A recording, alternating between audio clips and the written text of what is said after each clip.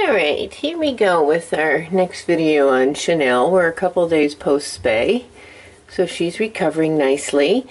This is a very quiet, lower key kitten for 4 months, 4 to 5 months old. I think this one would actually be fine placed by herself. Typically we don't place kittens under 6 months by themselves, but this is a very solitary kitty. It's not to say she couldn't live with a male.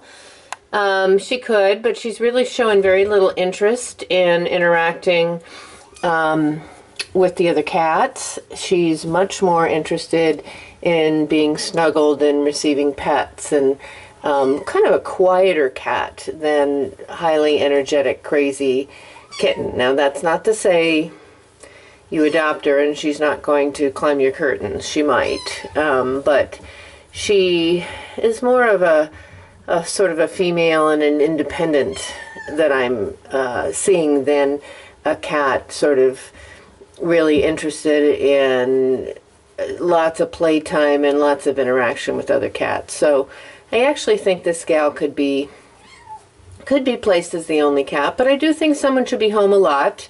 You don't want a very young cat home by themselves for, long periods of time, because they just don't become that people socialized, and they get in trouble at this age. They eat things they're not supposed to, or do things, get into things they can't get out of, etc. So, lovely girl though, quieter personality, beautiful lynxy, lovely stripy tail,